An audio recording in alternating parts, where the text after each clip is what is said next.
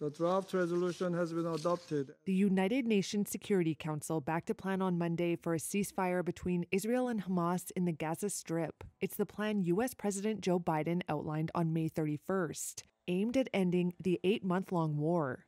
Monday's resolution welcomes that proposal, says Israel has accepted the deal, and calls on Hamas to agree to it. Will those in favor of the draft resolution please raise their hand? 14 Security Council members voted in favor. Abstentions? Russia abstained. Its ambassador asked what Israel had specifically agreed to.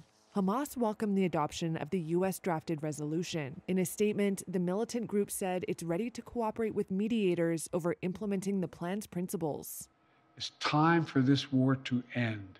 The resolution supports a 3-phase ceasefire plan laid out by Biden, which he described as an Israeli initiative.